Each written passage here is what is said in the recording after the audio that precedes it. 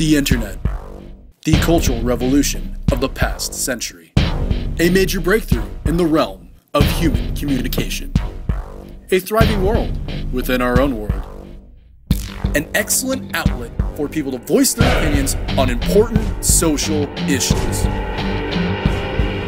like the VMA Awards featuring Miley Cyrus.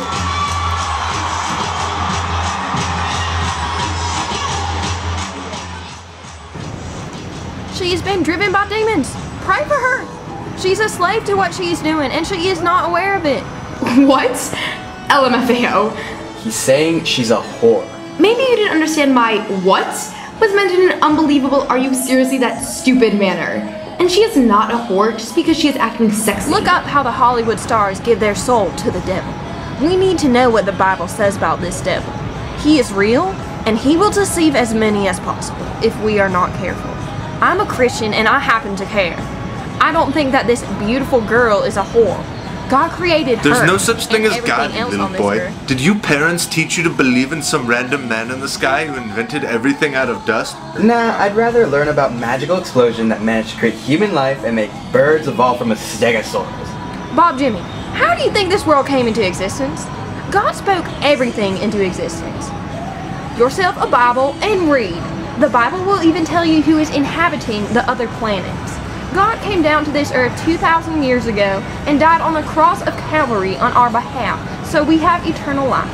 What profit a man if he gains the whole world and lose his soul?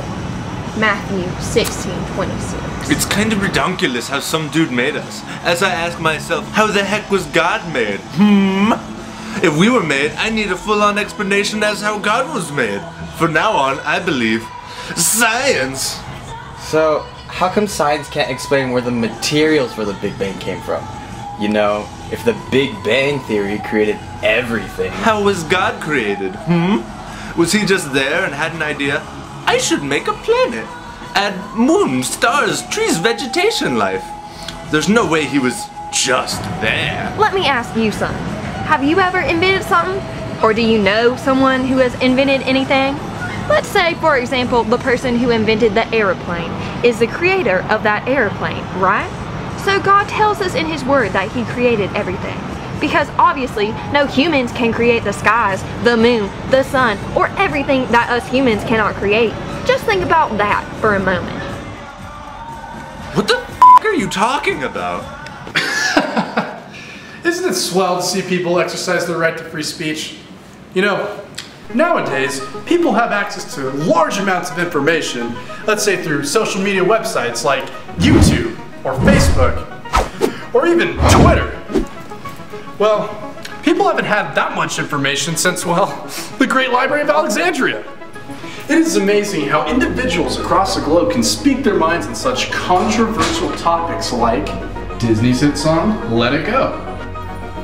Insightful commentators are free to say things like, for f***'s sake, who would let a 10-year-old out into the snow? A bad mother. Also, she thinks she is f***ing Beyonce singing f***ing stupid song.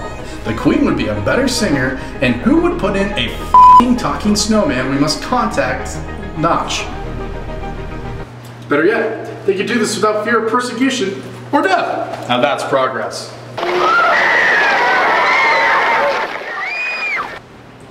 With this technology, we may be able to reach a point in human history where tolerance triumphs, and we'll be able to solve our problems diplomatically.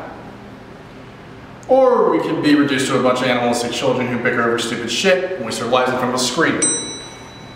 So, in conclusion, wait, hold on one second.